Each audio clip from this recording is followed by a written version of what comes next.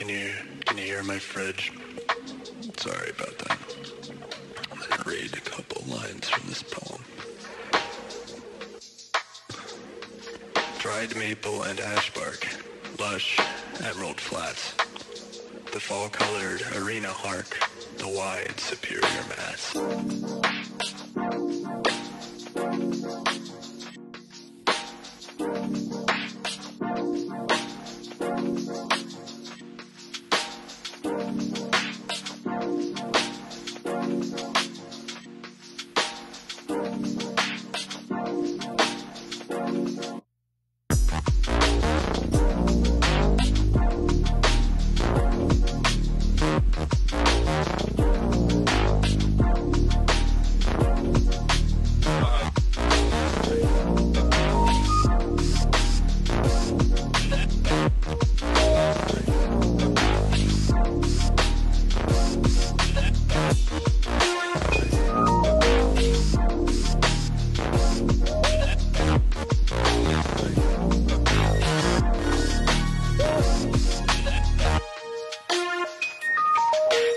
The valley's peak encircled my life.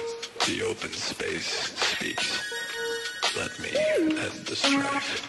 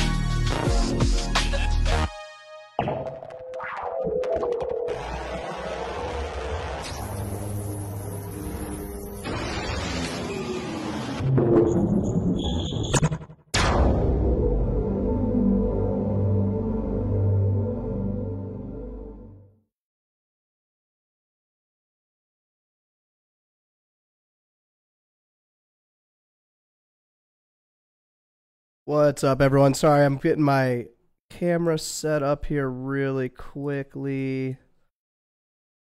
There we go. Okay. What's up, everybody?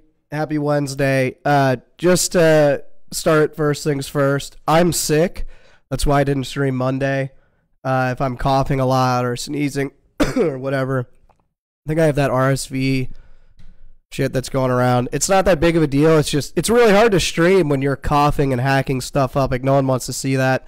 But I wanted to start the stream off with this. I don't really do this. I know that it's in the chat, but for some of you that have been asking, this is what we do every single day on the stock market open, which is 9:30 Eastern. It is also posted on Patreon, so we do it live and then it's posted right after.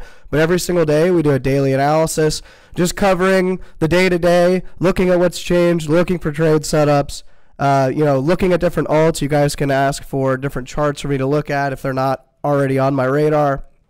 Looking at the DXY, looking for confluence, or just going over educational content.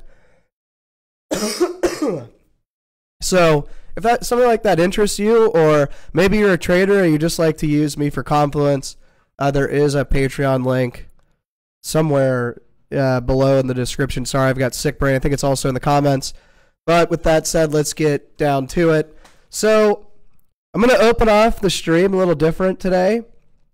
I know a lot of you are, or maybe not a lot of you. I hate to say a lot of you because I don't want to throw everybody into a general space, but I know some of you are panicking. You might have bought near the top, or at least the local top. You might be concerned. You know, you're looking at the macro saying, oh, everything's changed, everything's going to shit. Well, there's two things. One, There is good and bad news every single day. I was talking to someone earlier and they said, I wonder if because the macros changed, everything has changed. So I want you guys to zoom out and tell me what's changed. We are still in an uptrend. We went up 100% in our correcting. We're holding support. I know some of you your portfolios are suffering, and I feel bad for you. I do, but I was very public about buying in this area. Yes, I've mentioned some alts.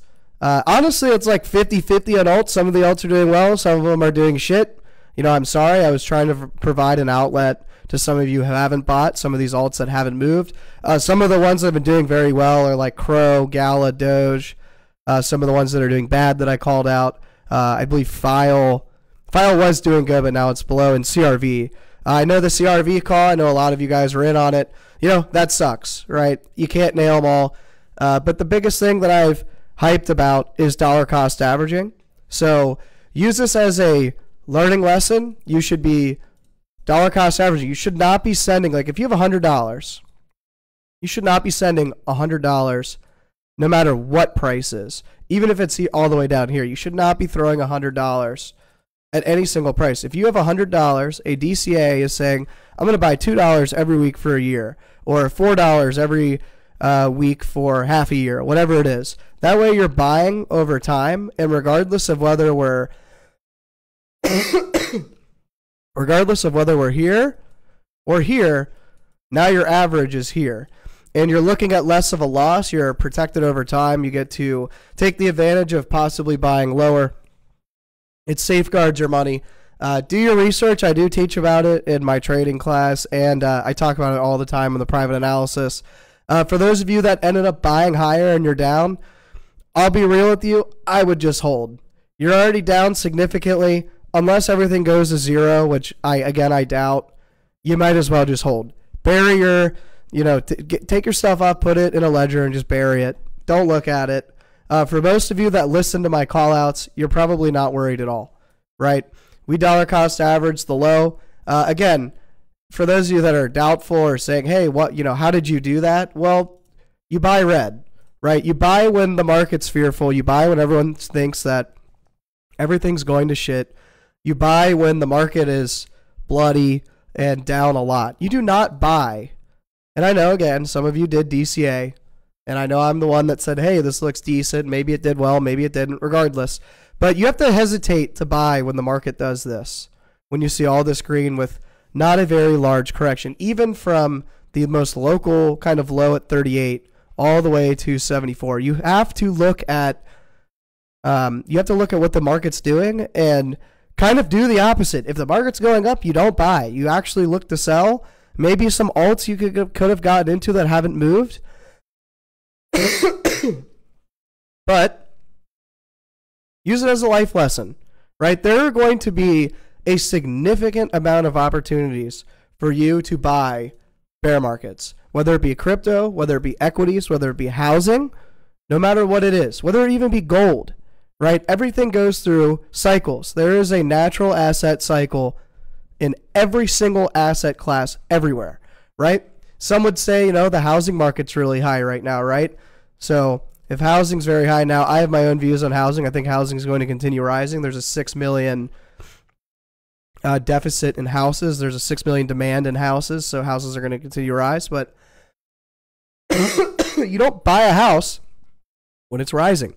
You buy a house when it's falling, right? So you'd actually look to sell your house here and buy it down here. Now, a lot of that has to do with your own situation, where you're at, if you have a family or not.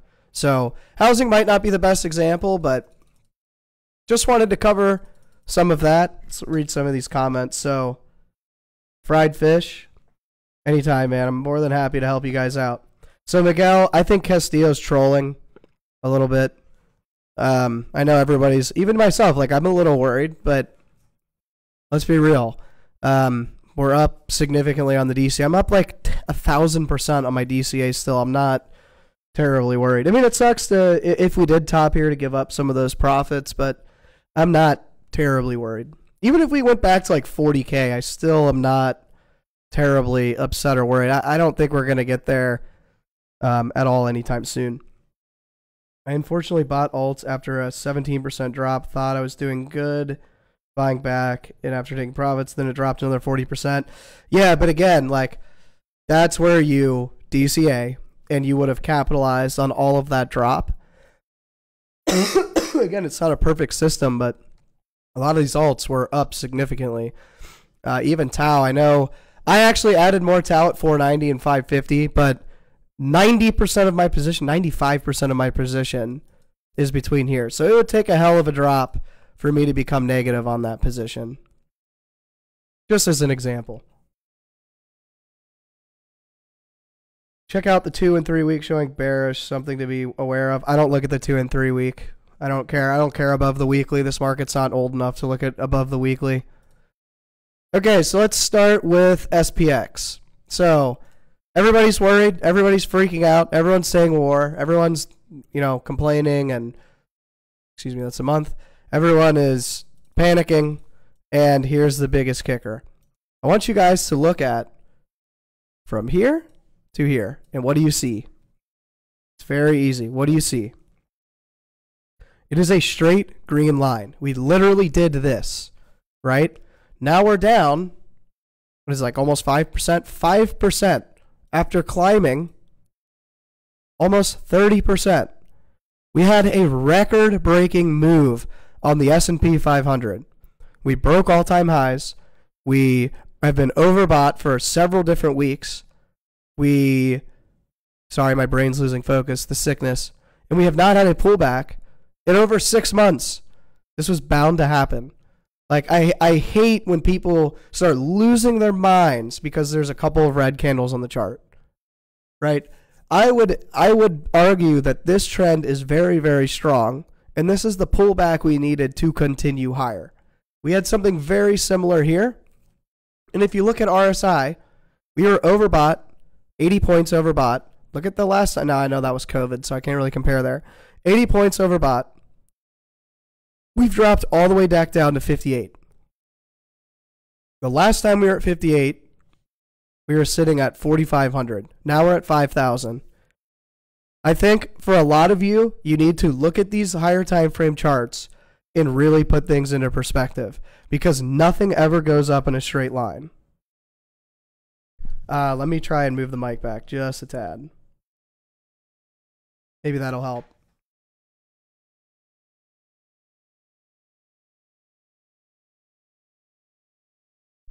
Less sensitive, the sound quality is great, but yeah, sorry, I had a, let me try and fix this real quick. Yeah, my apologies, we've had mic issues because my basement flooded and I've had to reset everything. Okay.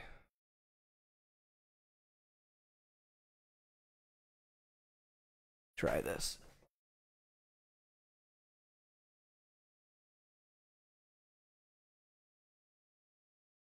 Okay, let's see if that is a little bit better. If not, I can try this. Hopefully that is slightly better. Just let me know if it's better or not. I'll try and fix it again. You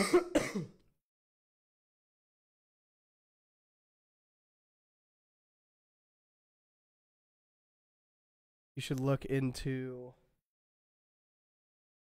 Yeah, I've heard the IV stuff's pretty good.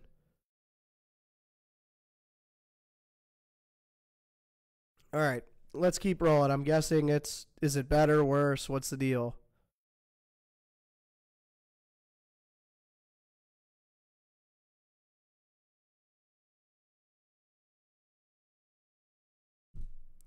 Oh, that would be why, because much better. Okay. My bags are like the cars in Dubai right now. I'm sorry to hear that, man. I also have a circle at 50. What are you talking about? How's the doggos? I think they're good. Oh, they're both sleeping. I just took them for a walk, so they're both hot and laying on the ground. Turn the mic back up. I can't hear. Dude, okay, so half of you say it's good. Hold on.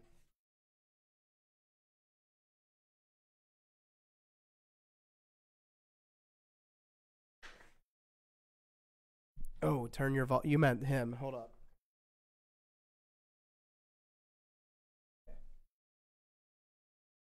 All right, I'm gonna assume that that's okay.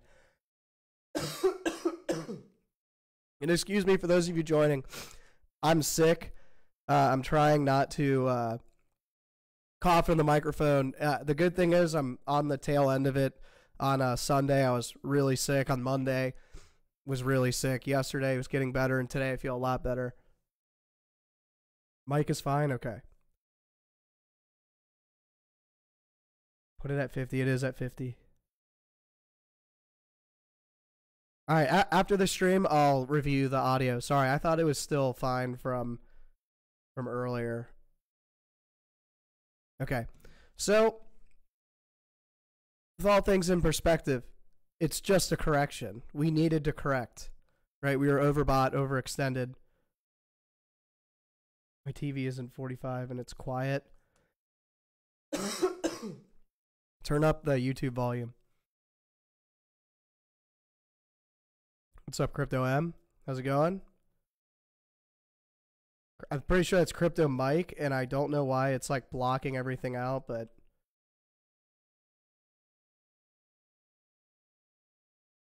no panic sellers here. We were fucking trolling about the mic and sound volume. All right, whatever. I'm just going to continue. So the DXY, one thing I do really like to see is this rejection from 107. I've told people in the private analysis that ultimately 107 and 100 are our levels to watch for. All of this has been ranging, and I know there's that nasty diagonal that's like this that everyone thinks we broke out of. I'll be fair and honest. I don't think that diagonal means anything. I could be wrong. You know, I don't want to be the guy that tells you otherwise, but diagonals are very, very hard to trust. You have to trust horizontal support and resistance breaks. Whatever it was at the beginning of the stream is good. Now it's down 1 to 2 levels. Oh, I'm sorry. But the good thing is we're rejecting. I would like to see this lose this kind of 104 level. If we can do that, should start to see the rest of the market rally. Now, the DXY was rising while, yes, SPX and Bitcoin were going down. We started that rise, well, really, a little bit of delay, but started that rise here. I would expect this to drop through 104. Maybe Bitcoin does this and then starts to rise. Let's open up the SPX.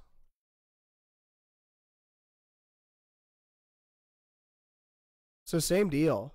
Both S&P and Bitcoin were slightly delayed on when they started to correct based on this going higher. I almost wonder if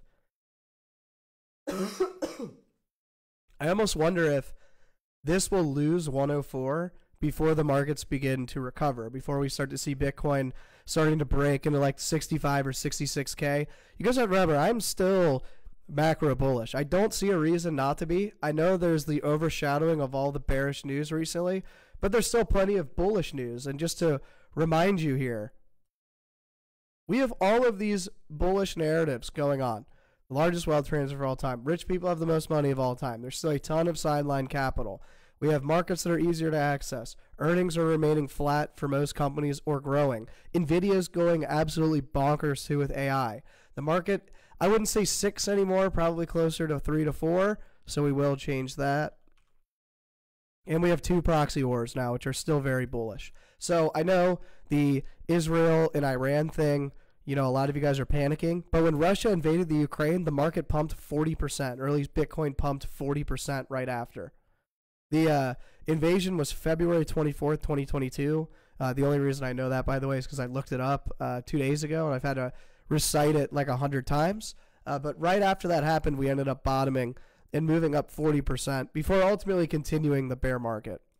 And why did we bottom? Because everybody expected it.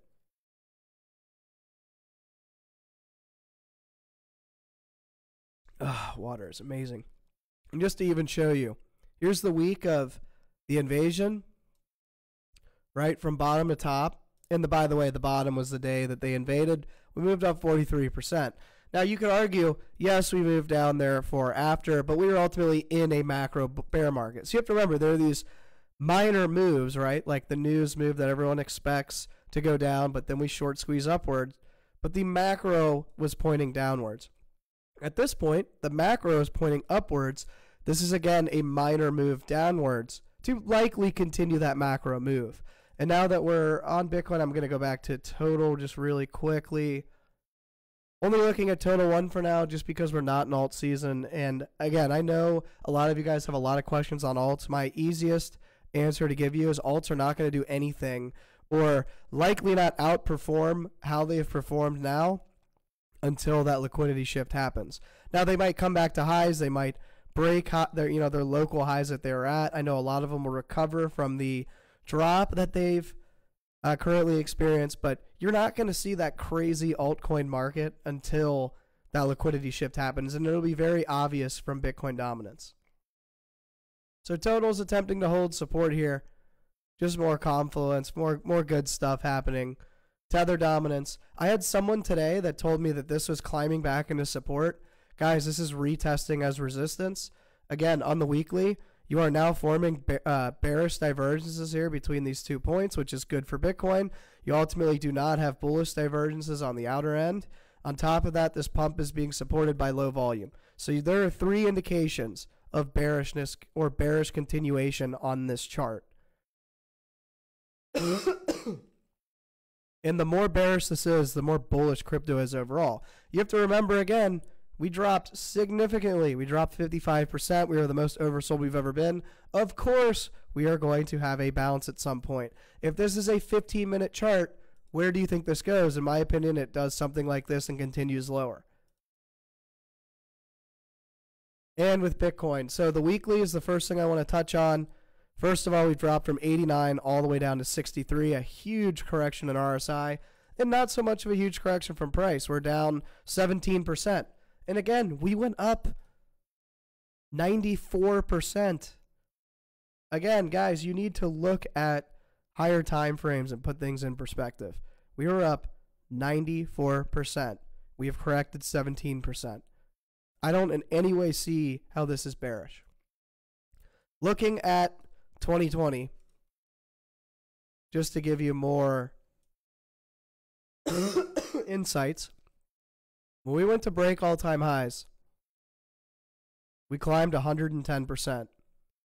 In 1 week, we dropped 21% from those highs before breaking all-time highs, going all the way to 40, dropping another 30%, rising another 105%, and again in 1 week, dropping 30%.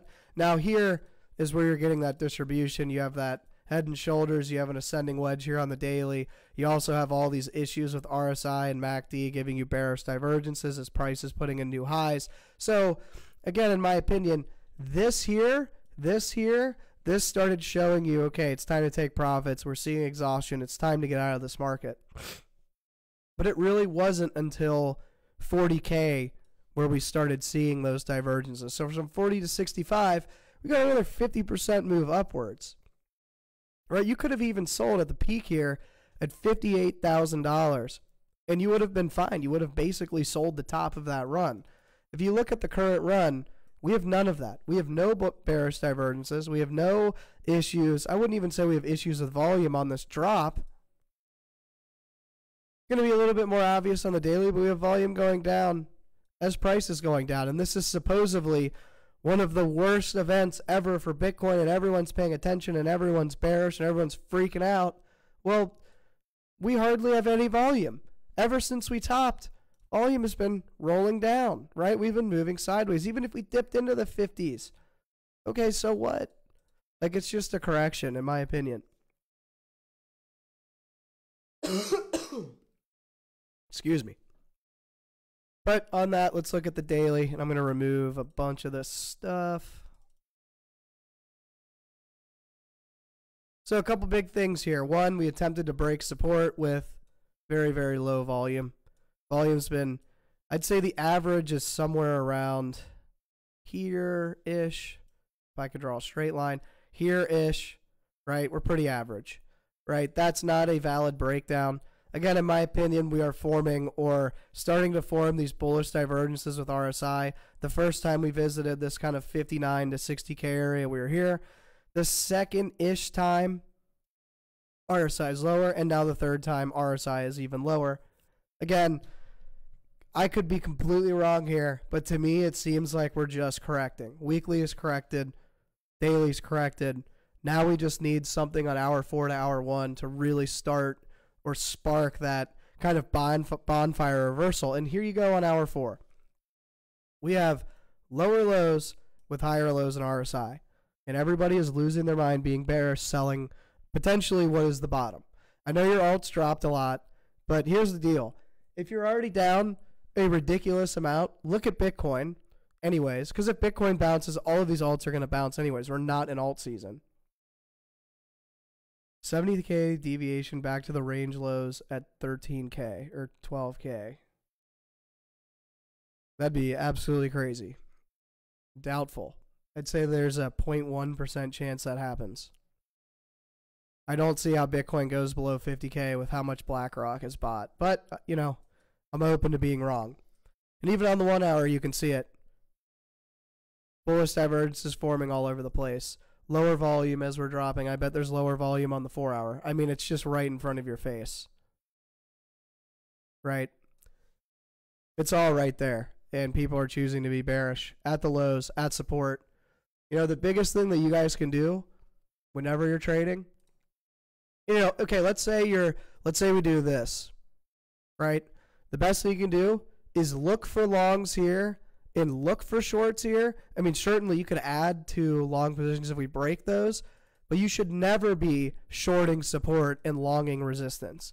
Either wait for the breakdown or the breakout, or look the other way and look for that trade, because risk reward favors an upward move here, just like risk reward favored a downward move here. Again, regardless of what price is doing, you have to think about risk reward and what makes sense, because ultimately you're not going to be right all the time trading. You have to think, how can I build over time? How can I be, you know, more profitable over time? Because you're probably going to have like a 50-50 hit rate.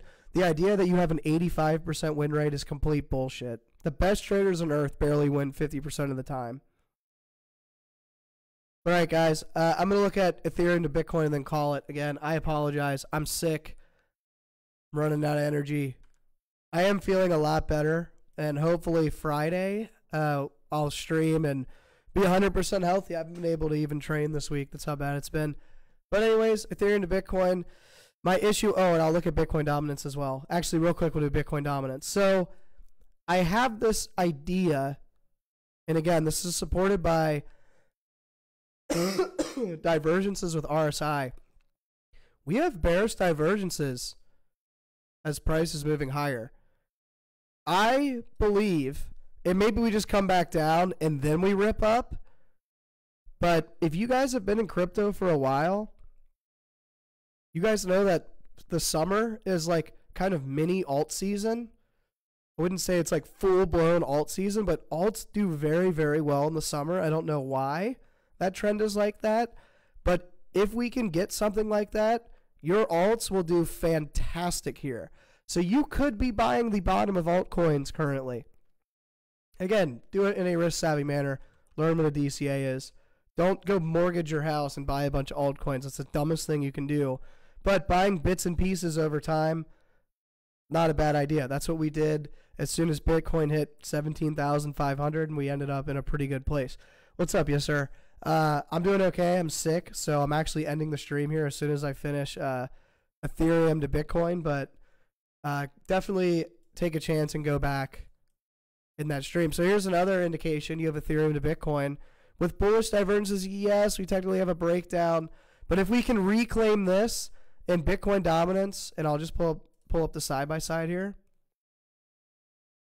If Bitcoin dominance can ultimately drop and Ethereum to Bitcoin, okay, I don't know why. I'm just going to put a line here. You guys get it. You guys know that there's normally a box here.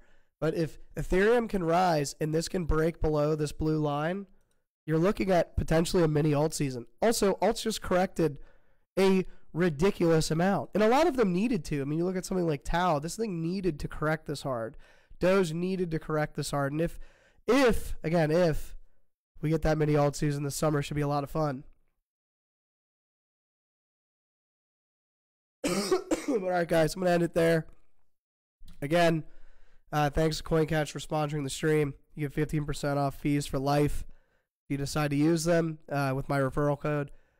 I love them. They're easy to use. I can always contact their support. If you guys have any issues, you can DM me